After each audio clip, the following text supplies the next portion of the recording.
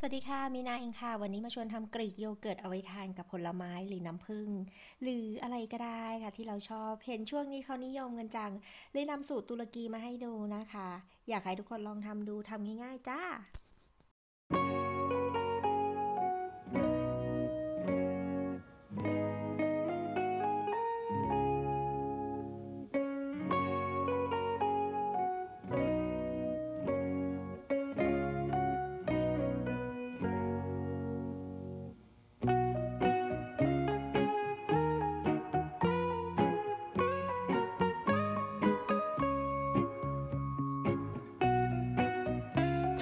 เดี๋ยวเรามาต้มนมให้เดือดกันนะคะตัวนี้นะคะเป็นน้ำนมดิบมีนาซื้อมานี่คือรีดออกมาจากเต้านมเลยแต่ว่าถ้าใครใช้นมพาสเจอไรส์นมกล่องอะค่ะไม่จำเป็นต้องต้มให้เดือดนะ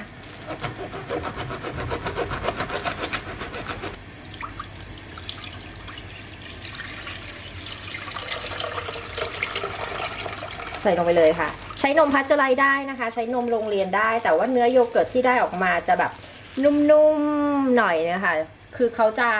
ไม่มีเขาเรียกไม่มีอะไรนะไม่มีโปรตีนในนมไม่มีไขมันในนมแล้วพวกนมพาสเจอไรส์มีก็จะมีน้อยแต่ตัวนี้มันจะเป็นแบบไขมันเต็มขอไปต้มก่อนนะคะให้เดือด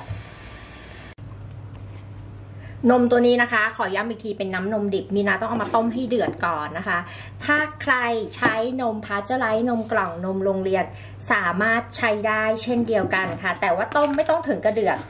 ต้มแค่ให้ขอบข้างๆตรงเนี้ยเขามีฟองอากาศขึ้นมาเสร็จแล้วใครไม่มีเครื่องวัดอุณหภูมิวัดแบบมีนานะเอานิ้วเนี่ยแหละค่ะนิ้วก้อยเราเนี่ยแหละค่ะจุ่มลงไปนับ1 ถึง 10ความร้อนเป็นที่เราทนได้นะคะทนได้1 2มันร้อนนะแต่ว่าเป็นความร้อนเป็นที่เราทนได้อะค่ะนับ1 ถึง 10ได้แล้วอุณหภูมินะคะอยู่ที่ประมาณ45 ถึง 48 องศาถ้าใครจะทำนะสำหรับมีนานะแม่แฟนใช้องศาร้อนกว่านี้อีกนะคือมันอยู่ที่นิ้วของแต่ละคนนะคะว่าทนได้มากได้น้อยขนาดไหนเราจะใส่ลงไปค่ะในภาชนะแก้วก็ได้แต่วันนี้มีนามีไอตัวที่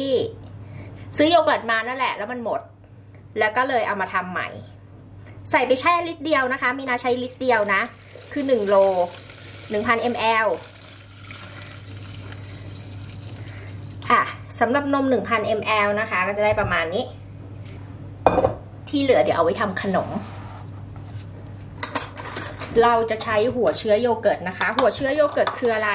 หัวเชื้อโยเกิร์ตก็คือตัวโยเกิร์ตนั่นแหละค่ะที่เราซื้อมาหรือว่าที่เราทำไว้คราวที่แล้วเห็นไหมคนเชียบ้านมีนาชอบกรีกโยเกิร์ต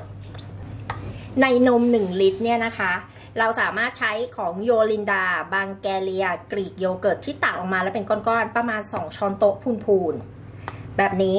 เสร็จแล้วเราจะใส่นมเข้าไปใครชอบหวานนะคะเติมน้ำตาลคือน้ำตาลเนี่ยมันจะช่วยดึงเขาเรียกดึงรสชาติของนมออกมาน้ำตาลนิดนึงประมาณ2 ช้อนชาค่ะแล้วก็คนใช้โยเกิร์ตดัชชี่เป็นถ้วยแบบเหลวๆนะคะใส่ไปเลย1 ถ้วยแต่ว่าต้องเอาผสมกับนมก่อนนะนี่ผสมกับนมก่อนนมถ้านมเย็นเกินไปนะคะโยเกิร์ตก็จะไม่เป็นโยเกิร์ตถ้านมร้อนเกินไปนะคะโยเกิร์ตจะเป็นน้ำเยอะนี่คือเทคนิคหัวเชื้อโยเกิร์ตก็คือโยเกิร์ตที่เราซื้อมาจากตามซูเปอร์มาร์เก็ตนั่นแหละค่ะถ้าหัวเชื้อเหลวโยเกิร์ตที่ได้จะเหลวถ้าหัวเชื้อเป็นก้อนข้นๆโยเกิร์ตที่ได้จะข้นหัวเชื้อเปรี้ยวนะคะหัวเชื้อโยเกิร์ตที่เราซื้อมาหรือว่าเป็นของคราวที่แล้วที่เราทำค้างไว้หัวเชื้อเปรี้ยวเราก็จะได้โยเกิร์ตที่เปรี้ยวนี่คือกฎของเขาเลยนะถ้าพี่ใช้ไม่ถึง1 โลราคาพี่อยากใช้แบบนมโรงเรียนแค่2 กล่องประมาณแบบครึ่งโลอะไรอย่างเงี้ย500 มลใช่ไหม500 มิลลิกรัมใช่ไหมคะก็ใช้ไปค่ะโยเกิร์ต1 ช้อนโต๊ะพูนๆหรือ2 ช้อนโต๊ะก็ได้เราก็เทลงไปเลยค่ะ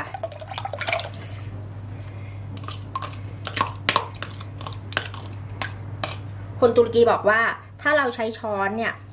คนโยเกิร์ตเยอะๆจิ๊กเยอะๆแบบนี้โยเกิร์ตออกมาจะได้รสเปรี้ยวอันนี้คือคนตุรกีเขาบอกมามีนาไม่ชอบรสเปรี้ยวมากมีนาก็คนนิดเดียวค่ะเสร็จแล้วท ำตอนกลางคืนพักไว้ถึงเช้าได้เลยนะคะถ้าทำตอนกลางคืนเนี่ยห่อผ้าพักไว้ถึงเช้าแต่ว่าถ้าทำตอนเช้าห่อผ้าพักไว้ถึงตอนเย็นประมาณ12ชั่วโมงค่ะหรือนะคะหรือ8 ถึง 12ชั่วโมงถ้าอยู่เมืองไทยนะคะ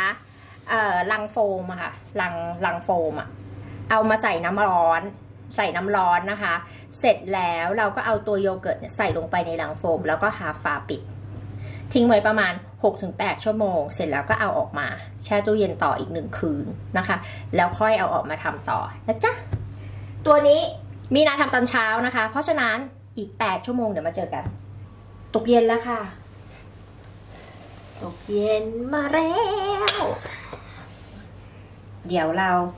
เปิดเลยแล้วกันนะคะตัวโยเกิร์ตหมูหรือจ่าเราจะเอาไปแช่ตู้เย็นอีกนะคะตอนนี้คือยังทำไม่ได้นะต้องแช่ตู้เย็นนะ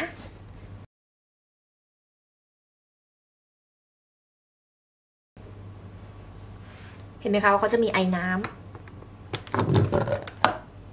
นี่เราต้องเอาไปแช่เย็นนะคะแช่เย็นประมาณนู่นนะคะ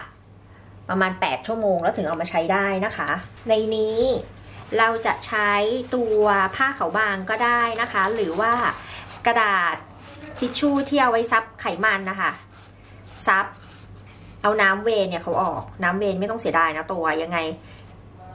งก็ต้องกรองเอาน้ำเวย์ทิ้งอยู่ดีหรือไม่ก็เอาน้ำเวย์ไปใช้อย่างอื่นได้นะคะ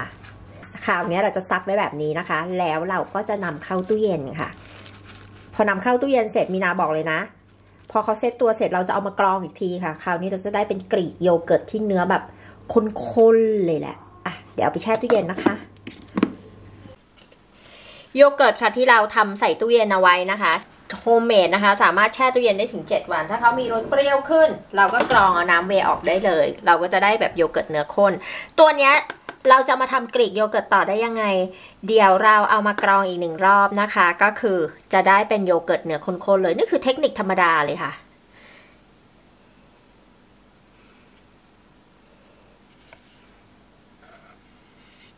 เขาก็จะไปแบบ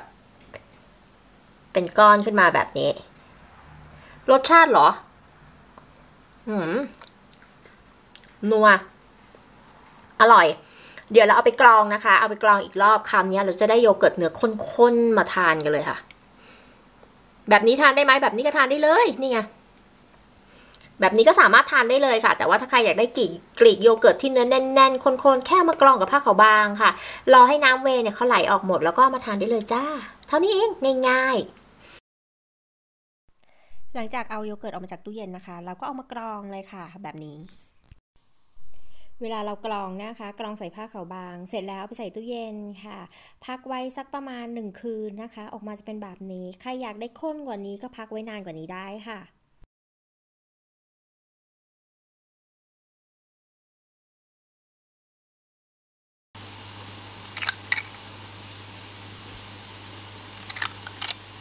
นี่ค่ะกรีกโยเกิร์ตที่ได้เนื้อเนียนละออเนี่ยเนื้อเนียนขนาดไหนถามใจเธอดูยิ่งเรากรองเขานานขนาดไหนมีนากรองแค่คืนเดียวถ้าเรากรอง2 คืนก็จะได้เนื้อเนียนค่ะ